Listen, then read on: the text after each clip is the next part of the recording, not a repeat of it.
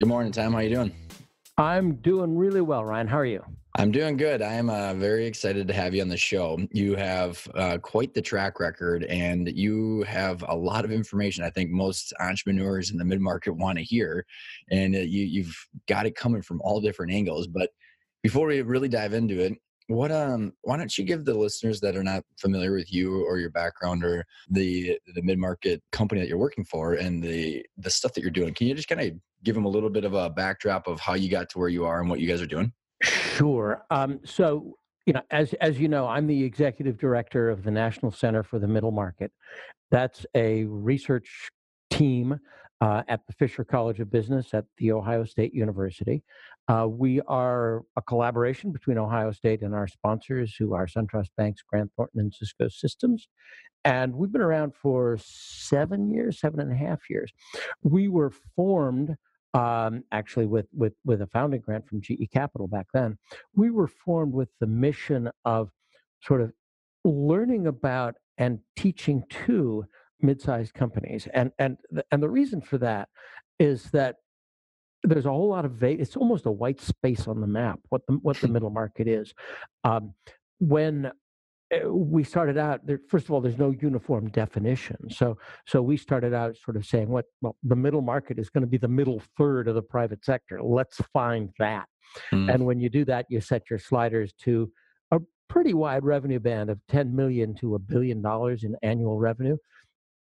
That's two orders of magnitude, but they're bigger than small and they're smaller than big. They're mostly not startups. We discover their median age is 31.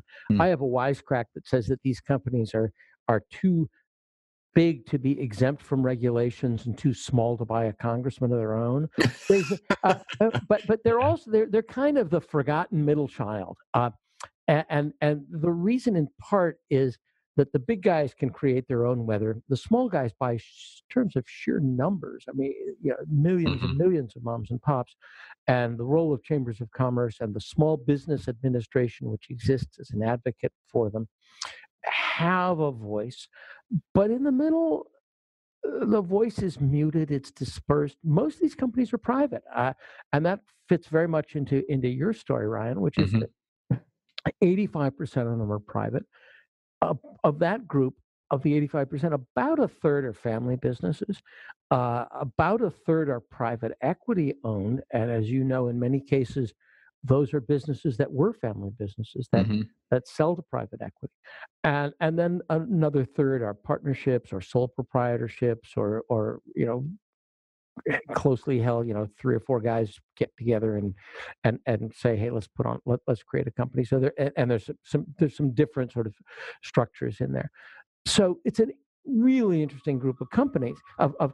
Now, for me, part of what's fascinating about it is that um, my own background, like a lot of people's, is in business is really different. I started out in my career in the book publishing business, but then I went and started working for Fortune magazine, and of course, our bread and butter was the Fortune 500, and corporate giants, and we Mhm. would write from time to time about smaller companies, but hey, people wanted to see,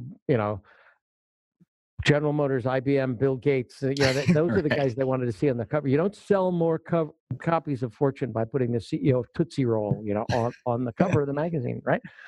And after Fortune, I went to Harvard Business Review, and I ran Harvard Business Review for half a dozen years.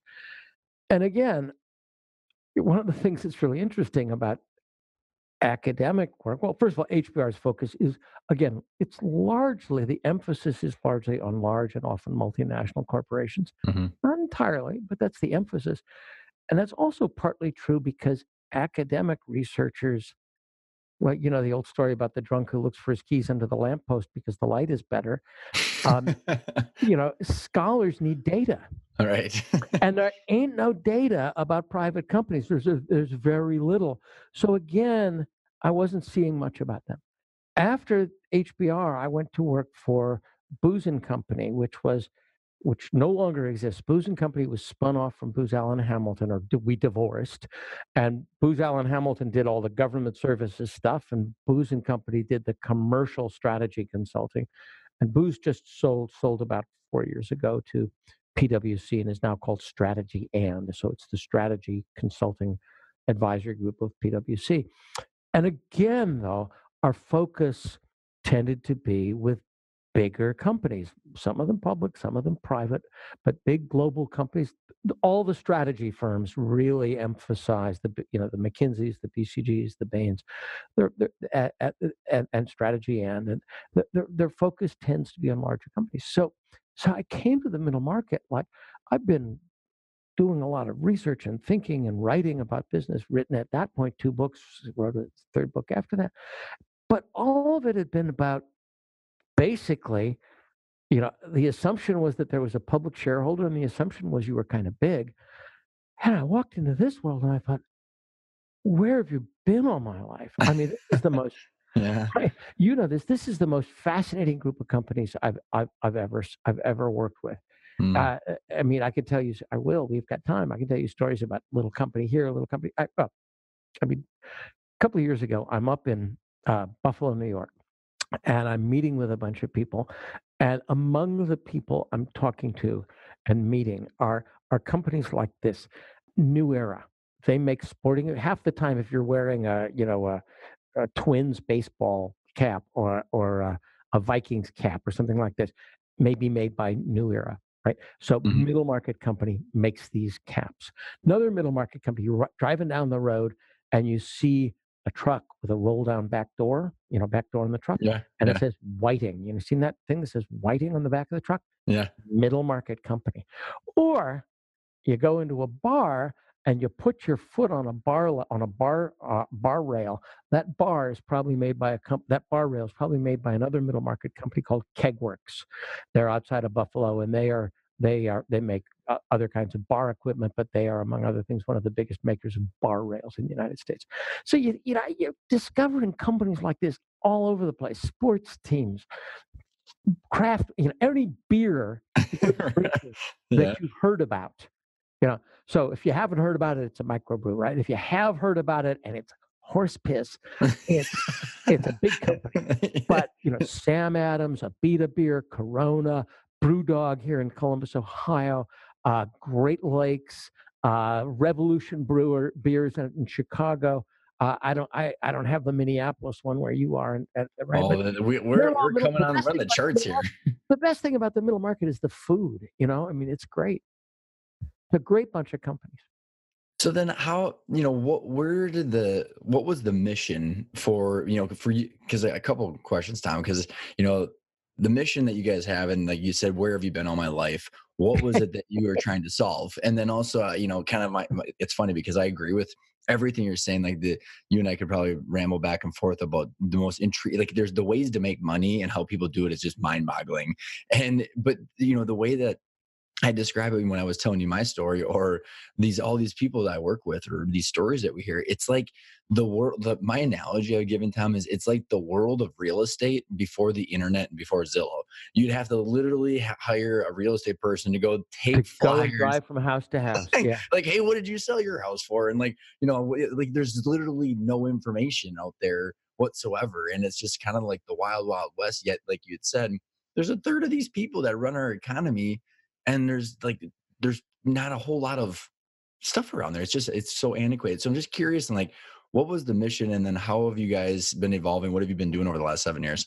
Yeah, so the I sort of think of the mission as being, well, there's sort of 3 kinds of things that we do. We're, part of the Ohio State University, so education is an important part of what we do. Research is an important part of what we do, and outreach is an important part of what we do. And if you think of those, you could almost make a matrix. The former consultant, and me showing up and thinking, "Here's a slide."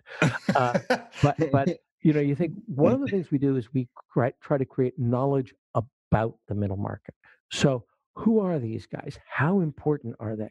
How much do they matter to local, state, national economies? How critical are they in different industries? Because as I said, they sort of fly below the radar. Uh, an example of that is we do a lot of work with the Brookings Institution, and they're doing a lot of work with cities on economic development.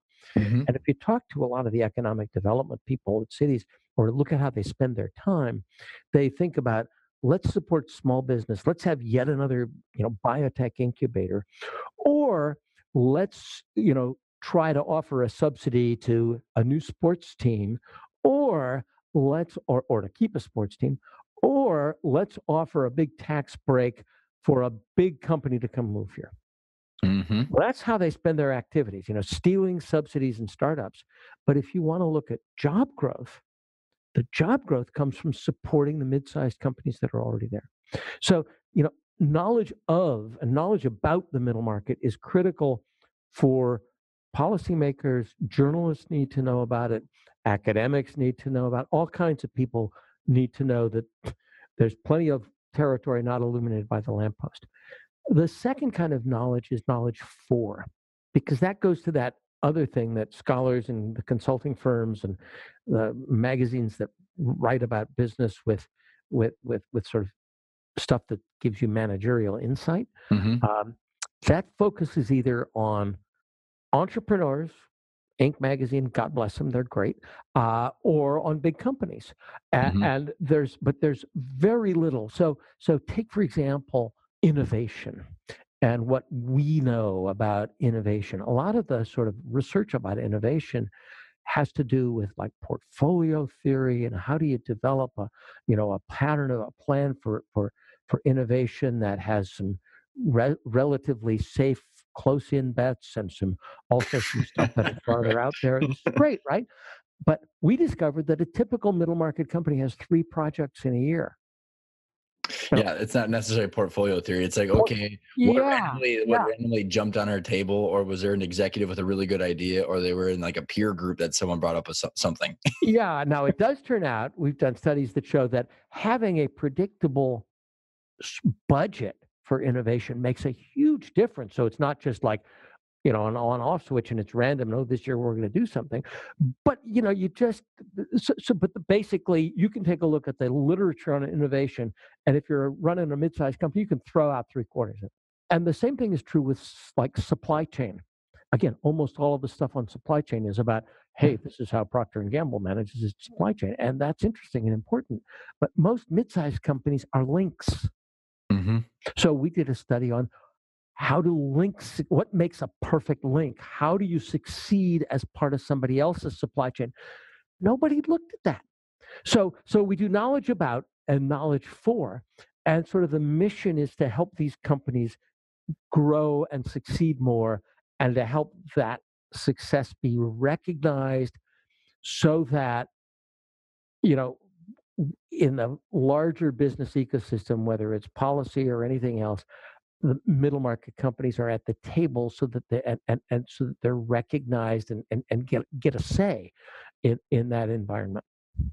Well, I absolutely love the mission that you guys are on because I think it is such a black hole, and the I've never actually had it perfectly articulated like you have, where like because all these I've been entrepreneurs, practicing. yeah, yeah, well rehearsed.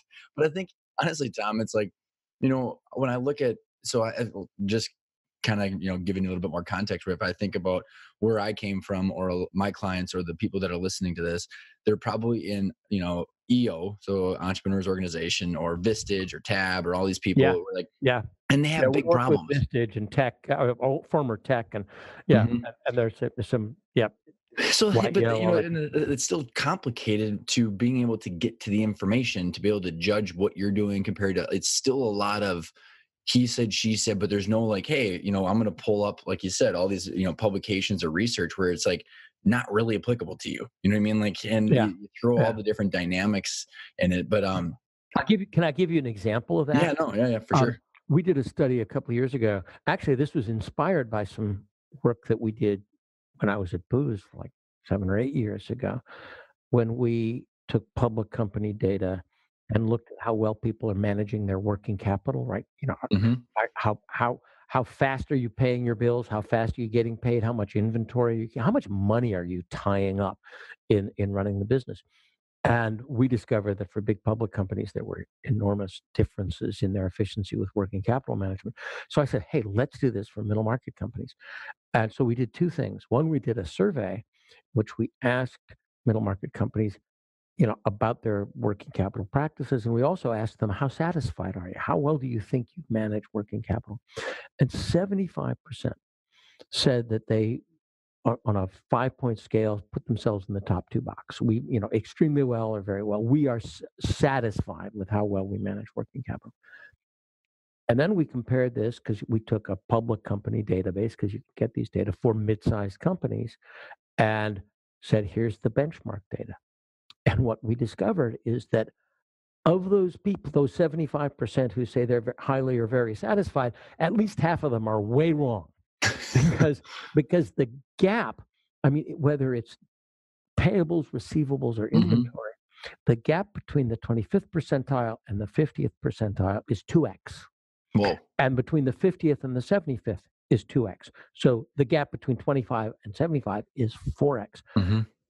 On average, mid-sized companies pay their bills 16 days before they get paid, just to take an example.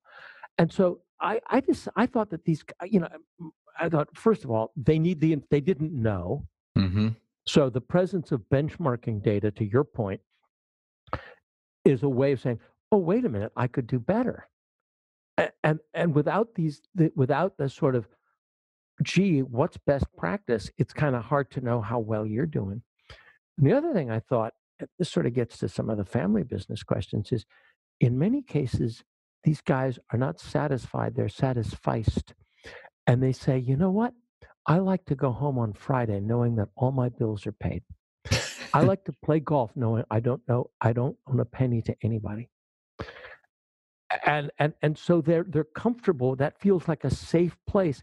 And yet it's like they're driving a car getting 25 miles to the gallon when they could be getting 40 miles to the gallon. It's and knowledge can give you the real power to change. And mid-sized companies need it.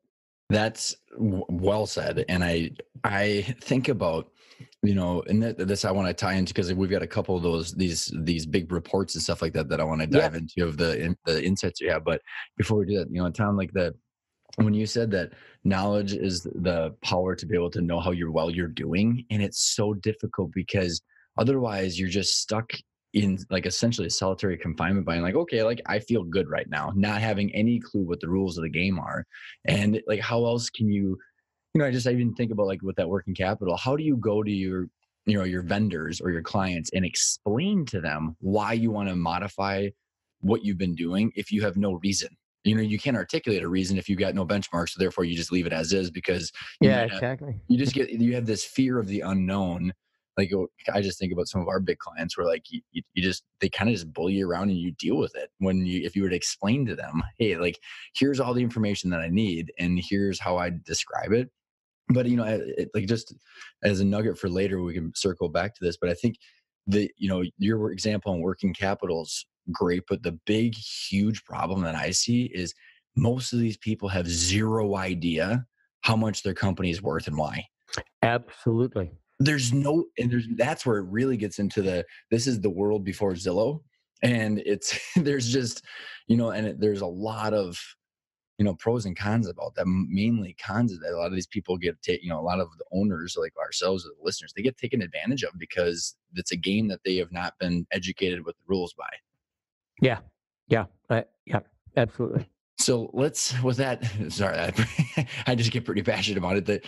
But with that, I think, what you guys are doing, and as I was saying on the website that the listeners will have to go to and the reports, but where have you been focusing on your time for the research that you're doing, and how have you brought it together? Because you've got the 7 different characteristics, you got some DNA, you're starting to get, after 7 years, some real power behind what you guys have aggregated. So maybe kind of give us a little bit of an overview of that. Yeah, let's do two things. First of all, you mentioned the website, and the website is middlemarketcenter.org, and we can mention that a few other times as people go through. But all of this stuff is there. I mean, one of the nice things about our being an academic organization is we do gate it. We sometimes we ask for your email address, but and give you an opportunity to sign up for stuff. But it's just a little tiny gate. It's a baby gate, and it's all out there. And in many cases, we even post some of the raw data.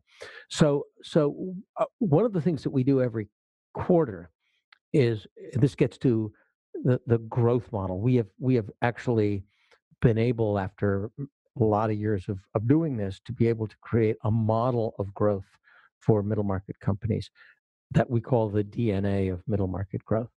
And what happens is that every quarter we survey 1,000 middle market companies for what we produce is our middle market indicator, and we ask them couple hundred questions. Range, well, a couple hundred different data points from each one, and we've got industry and revenue within three bands, three groups. We've got location, and we've got number of employees, and we've got a whole bunch of firmographic data, and then we ask them how's business. We ask them and about their revenue growth. They won't usually, because they're private companies, who won't tell us revenue numbers, but they'll say, I grew 10%, I grew 6.3%, whatever it is. We ask about employment growth. We ask about whether they've entered a new market in the last year, whether they've done a deal, M&A, acquired or sold anything. We ask them about IT investment and so on and so forth. And we ask them about plans. We ask them about future investment.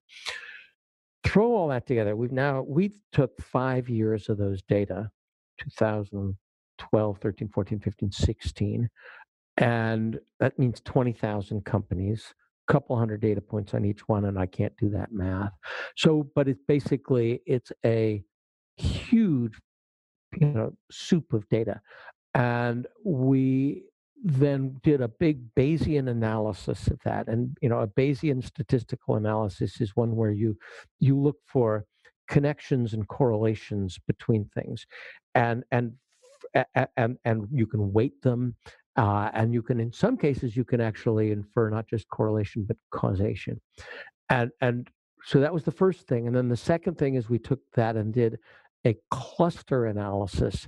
So we out of all this, we ended up with a group of growth factors. Growth was what we were what explains growth? And we were able to find a bunch of drivers that explain growth. And then we were also able to create three kind of types, almost mindsets about growth. When we looked at the drivers, we then threw out two of them that were not under management's control, and one of them was the overall condition of the economy, and we have a data point about confidence in state, local, and national, or sorry, local, national, and global economy. So we use that as a proxy for the state of the economy, and the other was industry effects. So we took out, I can't control the economy. I can't control my industry. I live or breathe with, if I'm in healthcare, I'm happier than if I'm in retail, for example. But although retail's not doing too badly, actually. But then so you throw out the industry effects and you're left with seven things, seven Mhm. sort of factors that come together in different ways to drive growth. And the first of them is it sort of seems kind of obvious, but it's market expansion. Am I expanding from, you know, Minneapolis to Missoula, and from Missoula to, Montego? I mean, am I opening up new markets? And within that, you know, how hard is how effective is my sales force? Do I have a communications and marketing capability? Am I not only attracting new markets, but attracting new customers within those markets that I've got? Am I going global? Am I pushing back against global guys who are moving into my space? So there's a bunch of activities, and that turns out those market expansion activities turn out to account for a little under a quarter, 23.4% of the growth of middle market companies. So it's a big deal. Second thing, the second factor was whether we have a formal growth strategy. And what this means is, do we sit down as a management team and say, do we have a strategy? Or are we just sort of reacting to, what's Mhm. coming in there? Do we have a growth strategy in place? And do we have a way of translating our goals and our strategic intent into budgets and goals and plans, and do we communicate that? And by the way, it turns out a very interesting sub factor in there is, am I paying attention and keeping up to date with management thinking? Mm, So, you know, actually, it was interesting. I was talking to a company outside of Cleveland that said that when they first started, their strategy was sort of student body left or student body right. Said, we'd get a new client and we'd swarm to that new client. And then we get another new client, we'd swarm to that new client. We never said no, and we didn't know, and we didn't have a sort of a formal thing like, hey, what are the kinds of clients we want, and what are mhm, the kinds of clients we don't want? And it turned out they were, you know, as you can imagine, they were wasting a lot of time. They were wasting resources, chasing will o' the wisps, but also and also doing things that they shouldn't have done. So I thought, how do we get organized around this? That matters a lot. And what's interesting is it matters both at all size levels. I mean, it matters as much at 100 million as it does at 15 million or 500 million. So that was the second factor. And then right up, and that was like 14.5% of the model. Right under it, a tenth of a percentage point underneath it was investing and innovating. And that gets to what I was talking about earlier. It's like, have I got this, and it connects to plans. Like all these things link, right? Am I investing in new product and new product development? And by the way, have I got a budget so I'm doing it every year and not just when I have mhm. a eureka moment in the bathtub? Am I investing in systems and business processes? Am I keeping my factories up to date? Am I constantly thinking about better ways in which I can run the shop and build my plant and equipment as I need it? Do I think that I'm able to withstand a downturn? Have I invested? I've got enough cushion even to invest. So that's the third factor. Well, and then can I even just Yeah. interject for a couple seconds here, Tom? Because what I find is very intriguing about the sheer quantity of data that you have. And then, by the way, for the listeners who like, we'll have it in the show notes, but the cluster analysis and like for most of us, we're all ADD entrepreneurs that are visually like appealing to look at stuff. So this is not like some ridiculous white paper. You guys have done a really great job breaking it apart so you could literally look at charts and graphs and go, I get it. And when I, going back to like your clusters of what you did for the seven growth factors. I don't know if you ever saw LinkedIn did this for a little while, Tom, where they had you could like download that analysis, and then you'd be able to see who are your big like essentially anchor connections to everybody else. And well, that's essentially what you've done is you've boiled it down to the bare truth and essence of what these are. Because I, as you were talking about the innovating and investing, the complications that I see that's out there in the other kind of sporadic data is it's kind of made up BS from investment bankers or private equity firms or different research tools that only research a couple things. So there's a lot of fragmented information that, like, for me when I look at this, if I always go, well, why? So like for example, like when you listed these three, you have all these sub things that interact to like essentially the main top umbrella, right? So I think it's just I find it interesting of how you're analyzing this compared to like I don't know if you've got and comment on like all the other information that's out there, like because you'd say okay, this investment bankers like they're going to go in and look at IT system, they list all this stuff, but essentially they're all rooted in one common factor. Well, and don't forget, they are trying to sell something, which is, you can't blame them. Yep. So they are actually, going to have. I remember once when I was talking to Bruce Wasserstein when I was at HBR, I did an interview with him, and he was, the CEO of Lazard Frere, and Hmm. before that, he was at Boston. What was the name of the? I can't remember that. He was famous when he was a young man as being Break 'em Up Bruce. He was a private equity investor and Yeah. at one of those, release shareholder value guys. But he said that he liked, as an investment banker, to sit down with incoming CEOs and say, "What do you want your legacy to be in 5, 10 years?" And because it was a question they usually hadn't been asked. And then he'd listen to him talk, and after a while, he'd say, "I heard you say 1, 2, 3, 4, 5, and an investment banker can help you with 2 and 4, and so maybe we can talk about it."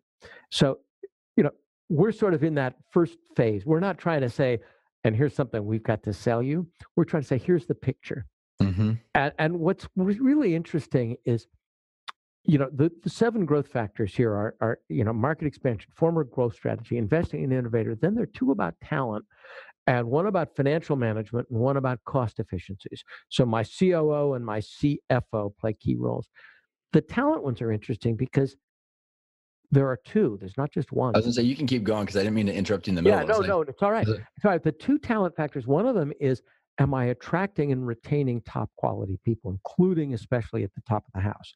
So one is the quality of my human capital. And the other one is, am I developing my people?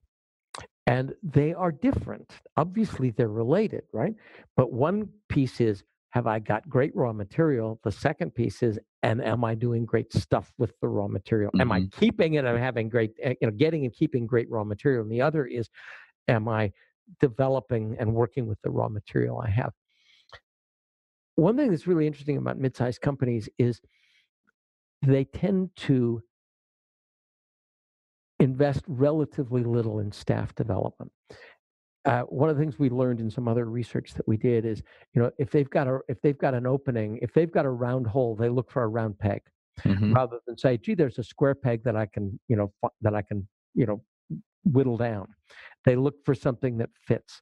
Harder to do now that we got full employment and there are fewer, round pegs out there. Mhm. But when you think about it, so we are seeing more investment in training and development internally. But when you think about it, we were talking to some guys at ADP, and they were telling me that the rule of thumb from the Society for Human Resources Management is that you got one full-time HR person for every 75 full-time employees. Yeah, that Rule of about holds true, yeah. Yeah. So if you've got a company with 300 employees, you're going to have four people in HR. Yeah, how are you going to do training? You Right. got that's three generalists and an admin, right? So And by the so way, like, yeah, because I actually then there's this whole you've been argument there, right? well, yeah, and, Yeah. like, I would argue, like, are these people actually are they mainly just admin? Because they're probably, paying 70 grand for them, and they're not leaders who are saying, "What should we learn? What kind of resources? How do we educate?" Those They're are doing basic, they're doing pay and benefits, job descriptions, right, right. maybe a little succession planning, but even Mhm, that is light. Uh, and they're and that's important basic stuff, but they're not in it doing and they're doing some helping with recruiting, right? How do we find better people? But training and development comes after that. So the interesting thing is if you double click on that training and development thing, which is 10% of total growth. I mean, staff develop, getting good people is like 14%, but getting those people better is 10%. That's a non-negligible number, right? But it turns out that inside that, more important than the formal training and investment and education stuff that you do is is providing career pathing so that if you're working for me, I can see a path, or you can see a path to your next job, to your promotion, to how to become better. You got a mentor and a path. And if you've got that, then in a sense, you can start taking charge of your own development. I don't have to send you to a course or give you mhm, a mhm. website or a little manual. You will start, you'll say, if I learn this, you can take some responsibility for this. And that turns out to be, I mean, that's something you can do with culture, right? Right. And it turns out to be something that is of non-negligible value in driving growth. So one of the things I love about this study, the DNA of middle market growth, is you look inside and you think, oh wow, look at this. Like retaining profitable accounts is a really important thing, and so is overall sales force effectiveness. So, what can I do with my overall sales force? What can I do to help my sales force learn more about retaining profitable accounts? And if I put those two together, you can begin to say, "Gee, this is what we're going to do with our reps this quarter or this six Mhm, months," mhm. and it really turns into work that into something that's practical. And I love the way that you can take these data And if you, yeah, you can just look at them in data sheet, that's interesting. But if you take them with this sort of like, hmm, what's in here that I can grab and turn into what we're going to do next year? Mhm. There's actually a lot of richness in it. Yeah, it's one of those things, Tom, where I've always operated like this, and so it's confusing to me when people don't get the big picture because that's like just what you described with the career pathing, but it's essentially kind of what you're doing for the entrepreneur and what both of us are trying to do. Where once you see, like I always say, like if you show someone the picture of a puzzle and you dump it all out on the table, I mean, you don't have to show them piece by piece. People can figure it out on their own. And it's kind of like with these big data points. It's like, hey, here's the big picture. Now you intuitively can kind of refining, like you said, keep clicking into the subcategories and making less stressful, like, random in the dark shots. Yeah, yeah. I mean, that's part of it. One of the things that's interesting, I mentioned the cluster analysis, and you mentioned Hmm. it too. You then take all this stuff, right? This is the 7 drivers that sort of fit for everybody. But then the question is, I'm a management team, right? We're a management team, and we think we've got $100 to invest next year, or it's budget season. Hey, we're starting. What's our plan for next year? And we think, where are we going to put our resources? And we know they're limited. And one of the things that we learned is that we named, we labeled, but we found these sort of 3 clusters of group of companies that whose growth was above average. And one of them we called the investors, and one we called the innovators, and one we called the efficiency experts. Now, these are not mutually exclusive. They're sort of, they're not sharp lines between them. They're fuzzy, but they're sort of like on the margin.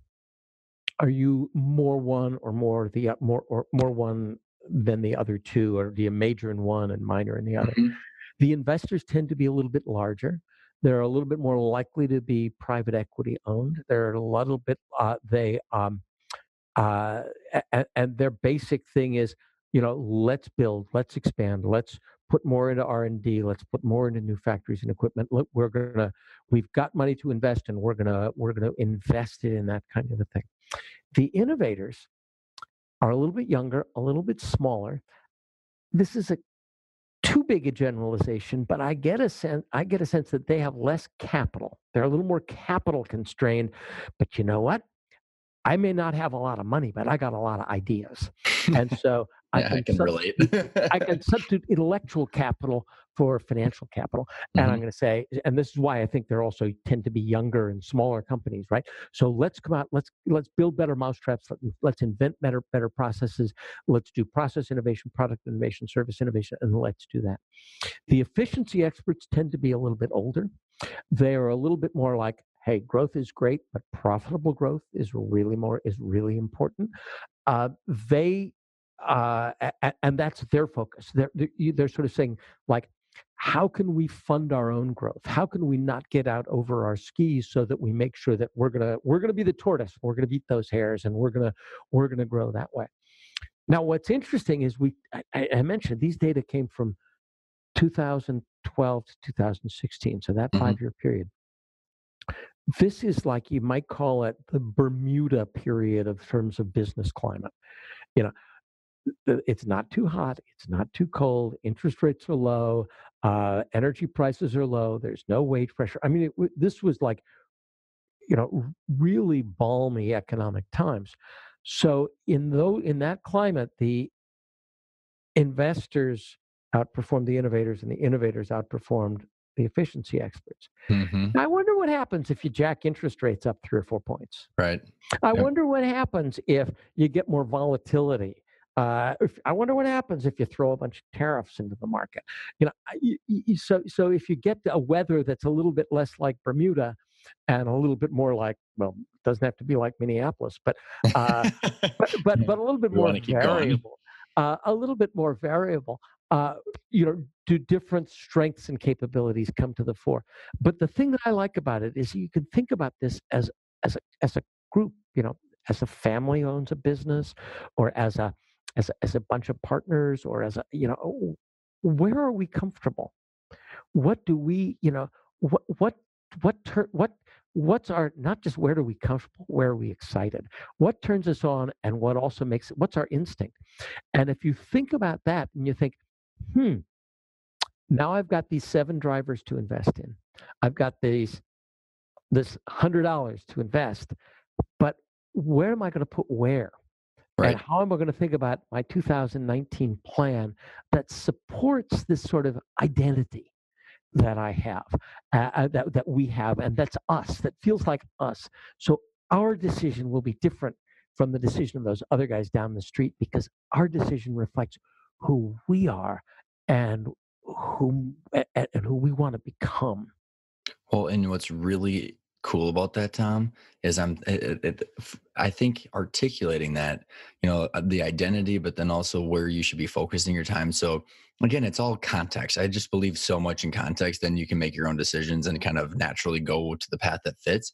But what I find very interesting, and as I think about the challenges that a lot of owners have after they sell, and whether it's a private equity recapitalization or selling to a third party or to their manager, whatever exit option it is, they probably haven't articulated who's sitting across from me. So if you think about an innovator that sells to an efficiency person, think about just what you just said, how frustrating that would be, regardless of how much money you made. Or if Yeah, hey, yeah. so It may be, and it may be what's happening. It may be that's the future of this company, and that's what, or but it could be the other way around. Yeah, well, and I think yeah, it's just, being conscious of it, then you can ask, right? So like, what are we going to be doing with our money and how are we going to be spending our time? Because, if you have someone that's, an investor that wants to grow, grow, grow, but then, they sell, I just find that just interesting because it's about the yeah, money, the yeah, motivation, and then the yeah, yeah. personality types, like you said. As you know, we did a study on middle market M&A, released it first part of this year, uh, and we found a whole lot of interesting things about this. And one of them, first of all, one of the things we found is that there's this sort of steady drumbeat. People keep thinking there's, you know, big increase in M&A. There isn't. It's about, in any given uh, in any given year, about a quarter of middle market companies will have either bought something or sold something.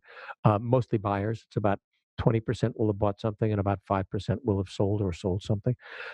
You compound that over 4 or 5 years, and that means like a lot of them, have had some kind of a transaction. But one of the numbers that really shocked me in here was the well, first number is you know how inexperienced middle market companies are, both as buyers or as sellers.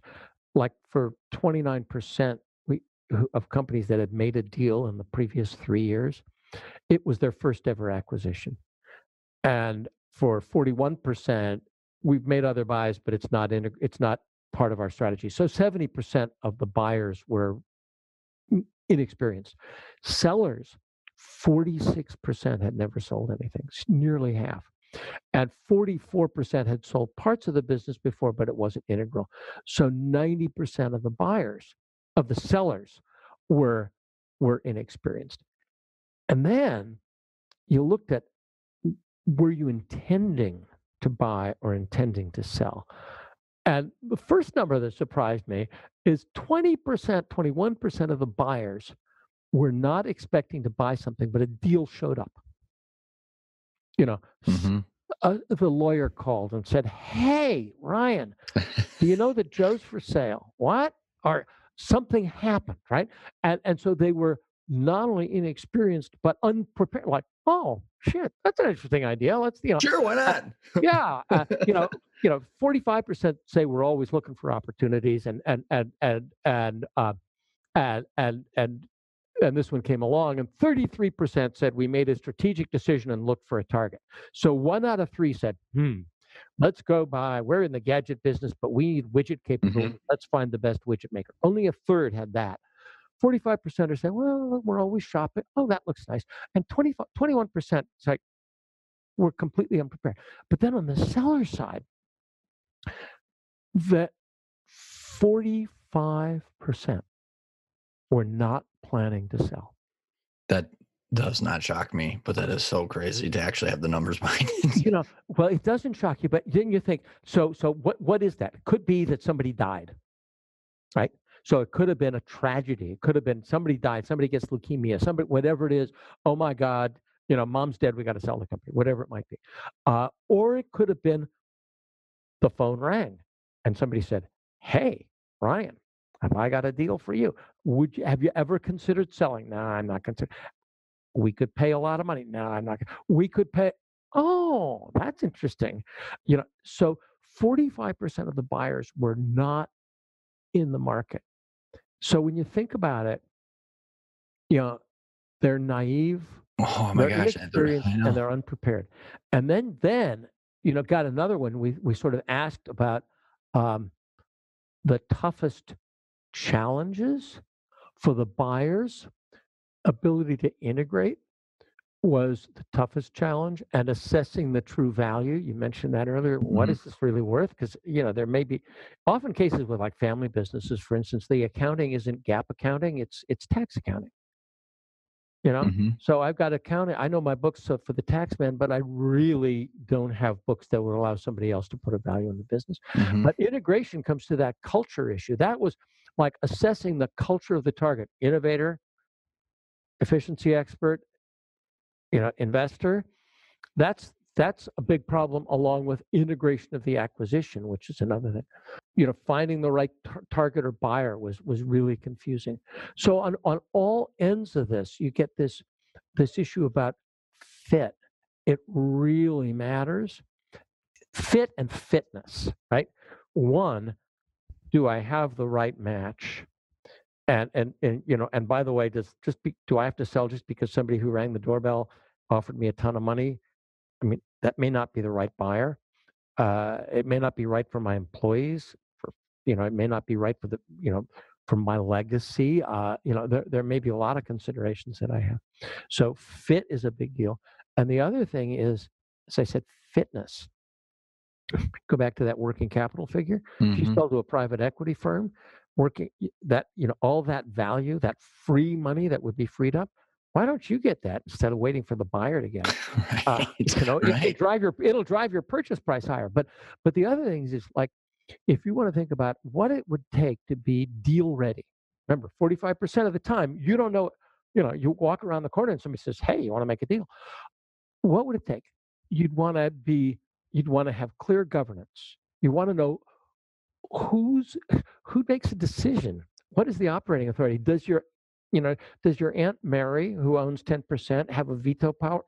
These are things that families often don't deal with, right? Yep. Talent.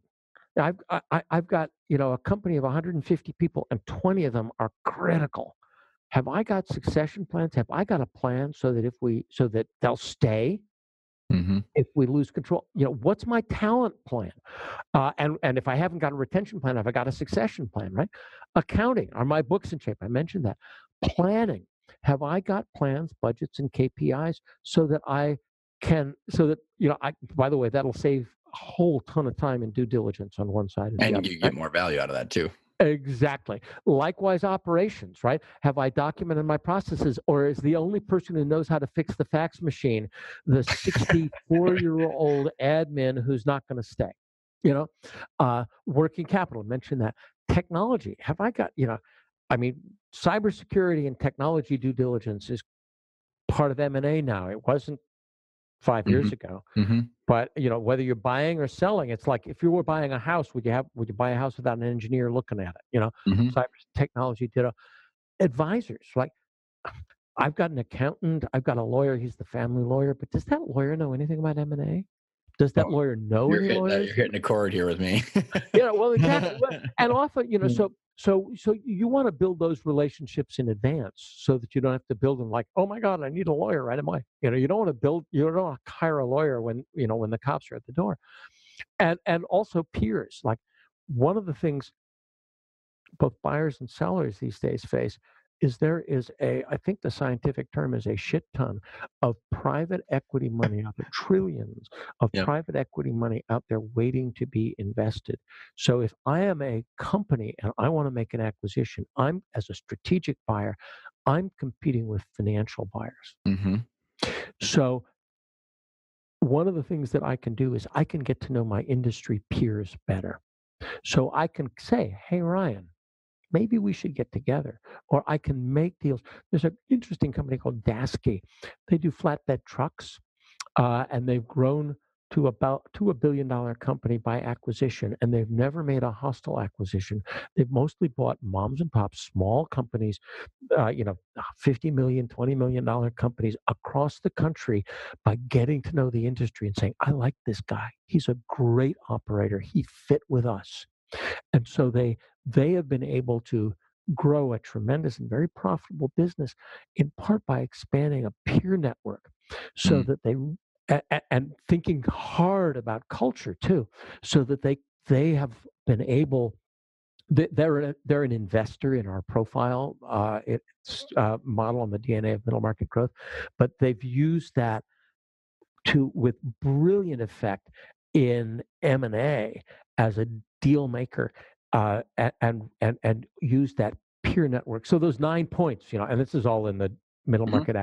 middle market M&A study of governance, talent, accounting, planning, operations, working capital, technology, advisors, and peers.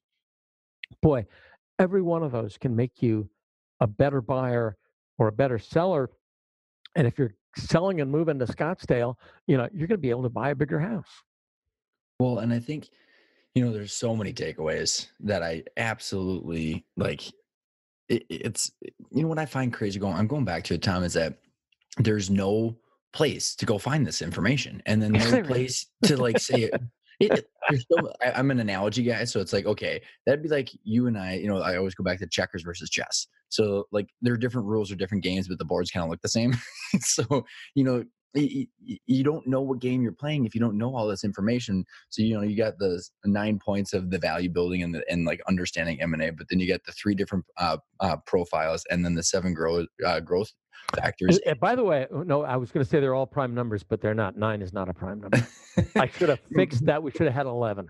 There you go.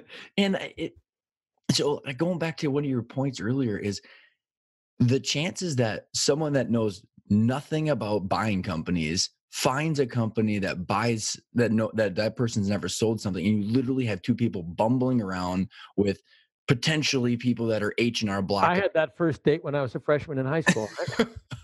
Like, we're both lucky. I don't know, are we like continuously Uh, lucky, or is this going to work out? But well, let's not underestimate how smart these guys are because they are, and they're often. I mean, the middle. One of the things we know is that middle market businesses outperform big business and small business in terms of growth. So it's very not, smart.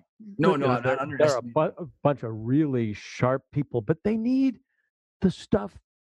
I mean, I think about it. What our mission is helping create practical management insights written in the native language of a mid-sized company, so you don't Mhm. have to translate it Right. from what works for IBM or what works for a startup. You say this is actually about me, and I can apply this pretty directly. And when we're hitting, and we sometimes miss, but when we're hitting that, that's what I think the National Center for the Middle Market can do. Well, and can I give you a sweet analogy? Because I think you're right that there is so much talent and so much smarts here. So here's an analogy that I've gravitated towards, where you got a golfer, two golfers potentially. So you got a golfer that is a scratch golfer, and I mean, they're obviously, to be a scratch golfer, you're extremely talented, right? Like you're killing it, and everybody's trying to get to where you are. And I think a lot of the mid market entrepreneurs are scratch golfers. But the difference between that and taking information like you're doing and then really getting to the next level is, if you're a scratch golfer and let's say you pull something and then there's wind and there's rain, do you know why you're a scratch golfer? Like, Yeah, can you adjust? Do you know I could do this versus that, and then still be a scratch golfer in all the different conditions? The people that are the professionals, or they're leveling up their game, they take you the information, the data that you're doing, to always be a scratch golfer no matter what happens, because they have like at least insight of, if this changes then that happens. So it's just, does that make sense? it makes a lot of sense. I mean, one of the things that we learned in the growth study, and it shows up again in our in a study that we're doing on strategic planning on that planning process stuff is that keeping up with the literature matters. You, if you're working in the business, that's great, but you need to be working on the business. And all of the data about markets and customers and all of the other stuff you got there, it really helps to have a I guess a framework or a context at which you help think, yeah, this is what it means, Hmm. and that sort of knowledge can help you put these pieces together so that I say, this is what I see, but this is what it means, and therefore this is what I can do about it. And that's exactly your scratch golfer thing is exactly right. I mean, can I do it every day? Anybody, I could bowl a 300 game, maybe once, right? But can I bowl above 250 regularly? Hmm. Likewise with golf. I mean, me and golf. I've played one round of golf in my life, I've just but that would be I wouldn't I would be a scratch in the sense like a horse that gets scratched. Please keep me out. But it's some that ability to business to change sports metaphors. Business doesn't end after 9 innings. It doesn't end after extra innings. Business doesn't end. Hmm. So there's always another inning. There's always another quarter, and eventually, maybe eventually you sell. Eventually, something happens to a business. You hope you can sell when you're at the top of your game, but basically, there's always another quarter. There's always another year, and so to be able to say I won the game today is great. Or I had a great at bat. It's great, but what you really need is you need the capabilities and the consistency to do it over and over and over again, and to still find it refreshing and fun. Well said. And I don't even know. Usually, I normally wrap up, Tom, with if there isn't anything, we've touched on a lot. And if there's something that you want to highlight or there's a big takeaway you want to leave the listeners, what would it be? I think the takeaway would be uh, www.middlemarketcenter.org. I First of all, love the it. website That's, would be a yeah. good thing. But Yep. the other thing is, I think that what we were saying earlier about, we can understand the drivers of growth, we can understand market conditions, we can understand the things that we need to do, but you also have to understand yourself personally and yourself organizationally. So knowing who you are, and when people talk about what success looks like, it's not just a bunch of numbers. Success looks like this kind of being, this kind of human being, or this kind of corporate entity. And so I think that sense of what success looks like in that larger sense is something that can help companies and help executives make better decisions about how they're going to put their money, their talent, their people to work. So we have the website. And then is there any, personal contact for you or just drive everybody to the website? What's the best way to get in touch with you? I'm also on LinkedIn. It's Thomas A. Stewart, Stewart, on LinkedIn, and that's probably the easiest way to find me. Tom, thank you so much for coming on. I had an absolute blast. Likewise, thank you. This was terrific, I'm really grateful for the opportunity.